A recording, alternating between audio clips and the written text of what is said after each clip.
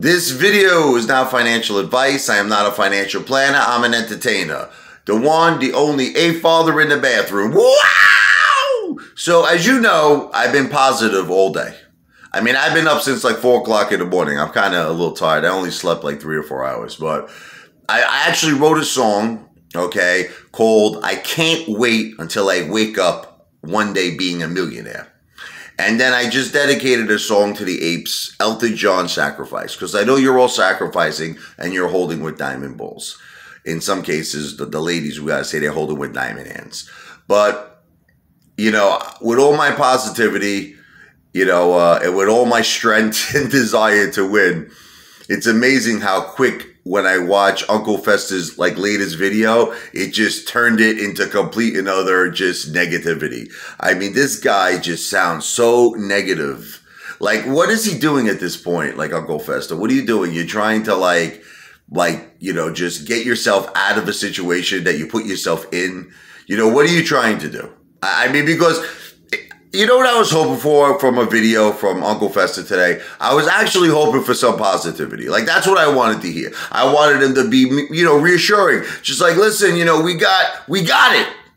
We got it, all right? It's in the bag, something. I mean, I'm not saying, okay, maybe in the bag is too positive, but maybe something halfway. Like, listen, you know, we're going to see 20%, we're going to see 30% today. It's just like, all right, it doesn't have to be the squeeze, but something positive. It's like he's just backpedaling.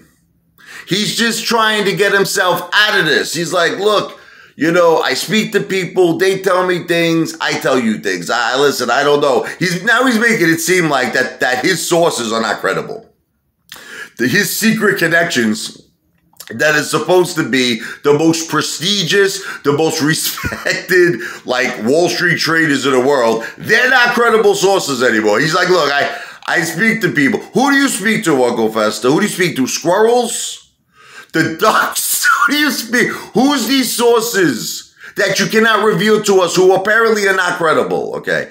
And then he starts talking about like that now it's like he's kind of making this, you know, he's implying that either Adam, you know, Aaron, or I still can't pronounce this guy's name. I just call him the A-Man. What is it? Is it Aaron? Adam Aaron? Is that how you say it? Correct me. Tell me, because I need help. I call him the A-Man, okay?